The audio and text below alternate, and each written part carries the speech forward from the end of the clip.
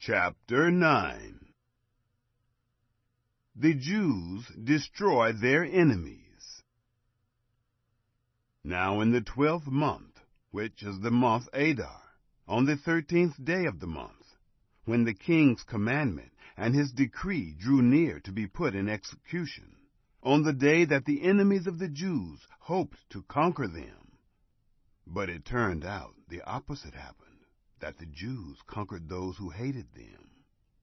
The Jews gathered themselves together in their cities throughout all the provinces of the king Ahasuerus to lay hands on those who wanted to harm them. No one could withstand them, because the fear of them had fallen on all the people. All the princes of the provinces, the satraps, the governors, and those who did the king's business helped the Jews, because the fear of Mordecai had fallen on them. For Mordecai was great in the king's house, and his fame went out throughout all the provinces. For the man Mordecai grew greater and greater. The Jews struck all their enemies with the stroke of the sword, and with slaughter and destruction, and did what they wanted to those who hated them. In the citadel of Susa, the Jews killed and destroyed 500 men.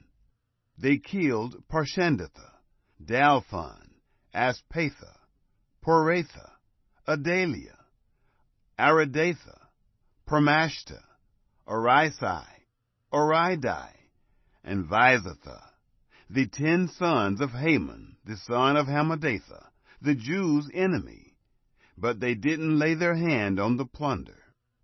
On that day, the number of those who were slain in the citadel of Susa was brought before the king. Haman's sons hanged. The king said to Esther the queen, "The Jews have slain and destroyed 500 men in the citadel of Susa, including the 10 sons of Haman. What then have they done in the rest of the king's provinces? Now, what is your petition? It shall be granted you. What is your further request? It shall be done." Then Esther said, "If it pleases the king, let it be granted to the Jews who are in Shushan to do tomorrow also, according to this day's decree, and let Haman's 10 sons be hanged on the gallows." The king commanded this to be done. A decree was given out in Shushan, and they hanged Haman's 10 sons.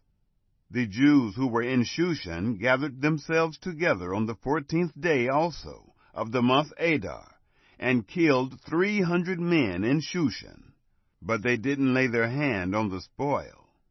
The other Jews who were in the king's provinces gathered themselves together, defended their lives, had rest from their enemies, and killed 75,000 of those who hated them. But they didn't lay their hand on the plunder. This was done on the 13th day of the month Adar, and on the 14th day of that month they rested, and made it a day of feasting and gladness. The Feast of Purim instituted. But the Jews who were in Shushan assembled together on the 13th and on the 14th days of the month, and on the 15th day of that month they rested, and made it a day of feasting and gladness. Therefore the Jews of the villages, who live in the unwalled towns, make the 14th day of the month Adar a day of gladness and feasting, a good day, and a day of sending presents of food to one another. Mordecai wrote these things, and sent letters to all the Jews who were in all the provinces of the king Ahasuerus, both near and far, to enjoin them that they should keep the 14th and 15th days of the month Adar yearly, as the days in which the Jews had rest from their enemies, and the month which was turned to them from sorrow to gladness, and from mourning into a good day. And they should make them days of feasting and gladness, and of sending presents of food to one another, and gifts to the needy. The Jews accepted the custom that they had begun, as Mordecai had written to them. because Haman, the son of Hammedatha, the Agagite, the enemy of all the Jews, had plotted against the Jews to destroy them, and had cast pur, that is, the lot, to consume them, and to destroy them. But when this became known to the king, he commanded by letters that his wicked device, which he had devised against the Jews, should return on his own head, and that he and his sons should be hanged on the gallows. Therefore they called these days Purim, from the word pure.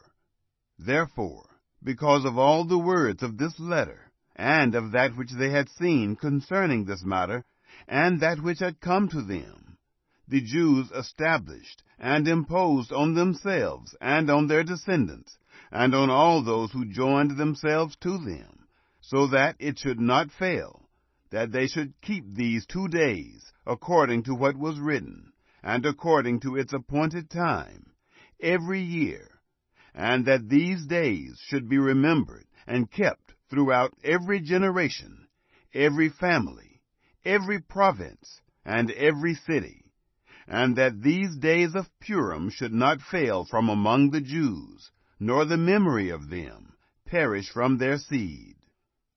Then Esther the queen, the daughter of Abihail, and Mordecai the Jew, wrote with all authority to confirm this second letter of Purim. He sent letters to all the Jews, to the 127 provinces of the kingdom of Ahasuerus, with words of peace and truth, to confirm these days of Purim in their appointed times, as Mordecai the Jew and Esther the queen had decreed, and as they had imposed upon themselves and their descendants, in the matter of the fastings and their cry.